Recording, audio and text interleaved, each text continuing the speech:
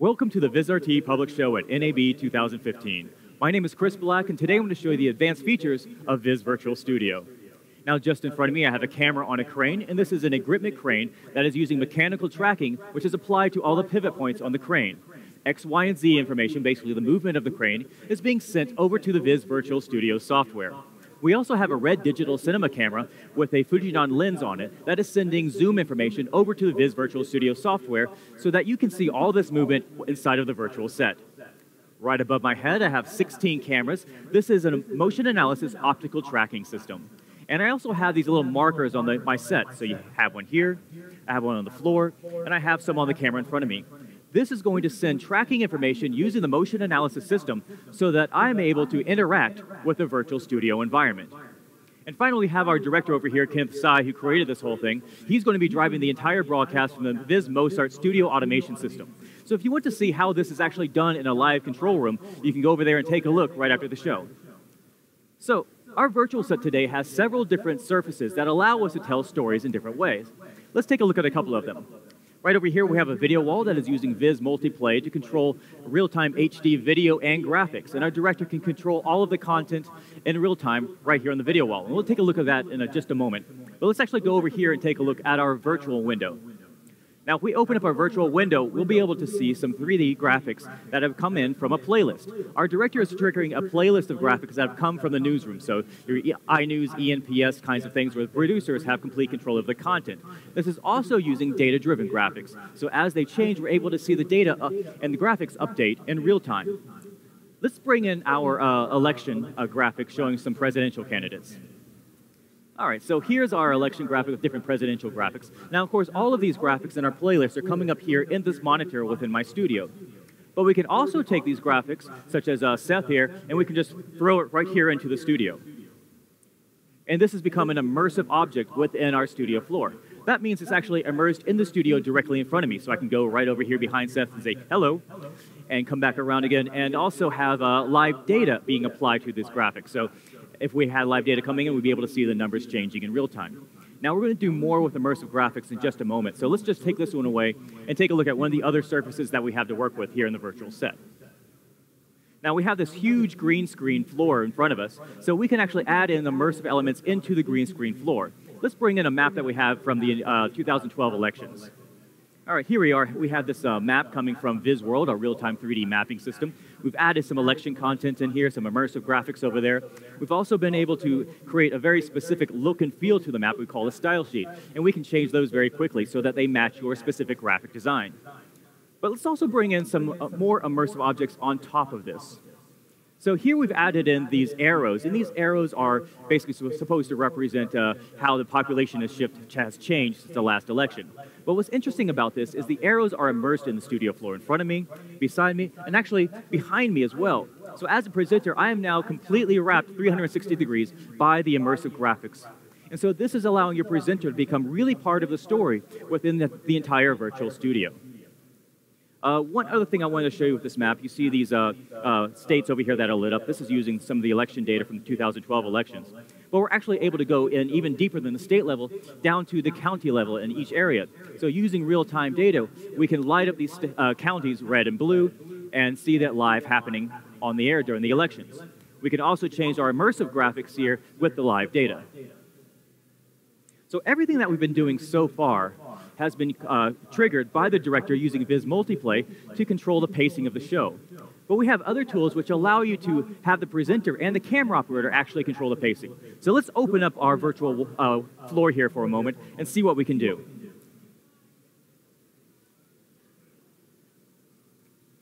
So what we've added now is some 3D graphics that go down into the studio floor. And using the camera, we're able to pan down and zoom into these different graphics and use this as a transition tool. It becomes a more organic way of being able to tell a story within the virtual studio instead of having just your director trigger each graphic. And it does give it a very nice look and feel.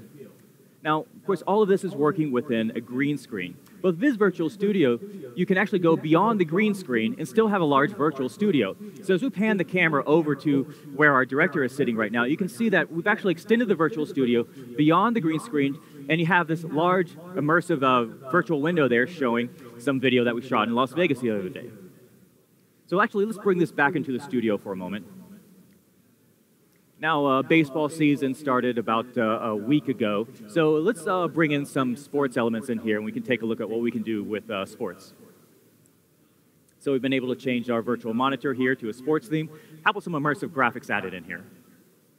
There we go. So these are our Major League Baseball matchups of the day. We have the Seattle Mariners versus the Indians. And these are actually 3D objects that are immersed into the studio floor. And they have a lot of depth to them. So as we move the camera down, you can see that they'd have some really nice three-dimensional texture. And it's a nice way of being able to use the camera to transition from point to point. And the other interesting thing about this is with these immersive graphics, you don't need the green screen. This can be done on your physical set as well. So actually, let's go down through this last one here. This is two minor league teams, the Kings versus the River Sharks. And we're going to use the motion analysis optical tracking system, all these cameras just above my head, to track this object that's on my floor. So I can rotate it around, and you can see that it's applying the movement over to the 3D object that I have immersed here. But I can also use this to trigger events in the virtual studio. So I can pick it up. You can see we can change the lights. I have this orb that's floating around, and then I can just toss this into the monitor behind me and use this as a transition effect to go from graphics in the floor into the studio. Let's actually go over here for a moment to our video wall and take a look at what we can do with Vizrt Multiplay, multi-screen studio control system. Now, the director has the interface running on his system, so he's able to take a playlist of content, all your videos and graphics, and very quickly and easily, by clicking one button, change the configuration of all of this content within the video wall. Now, we have a real video wall just on the other side of the booth, so I invite you to go check that out. Andreas is great at showing it off, so please take a look at it right after the show. Now, the studio that we have here today is rather big.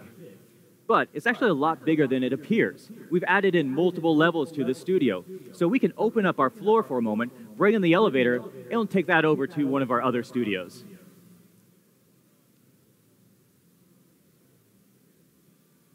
All right, there's my elevator. Let me hop on over here. So let's take this down to level 3. Here we go. Cue the elevator music. Dance around a little bit. All right, here we are now in our Vizrt Social TV solution set. So we're using our social TV tools to be able to take content from Twitter, Facebook, Instagram, and be able to map that and bring into the virtual studio. We can add in avatars to the walls here. We brought in a tweet here immersed in studio floor just directly in front of me. But really why I brought you here was because I want to be able to show you that you can design the virtual studio to look any way you want. You have complete creative freedom over the entire virtual studio, but it's still a journalist tool. So they are able to add in all the graphics and build a playlist of events that can be used for a live broadcast. Let's take this back upstairs. All right. So here we go. Now you have to be careful in this elevator. There's no railings or anything, so you could very easily fall off. And it's a long way down. All right, so that's our presentation for the Vizrt Virtual Studio today. If you have any questions, please come on up. We'll be happy to answer them for you. Don't be shy. If you want to come in here to the green screen and try it out for yourself, you're more than welcome to. Otherwise, enjoy the rest of the day here at NAB. And we're going to do another one of these live shows. Let's see here. What time? At 4 o'clock. Thank you. Enjoy the rest of the day here at NAB.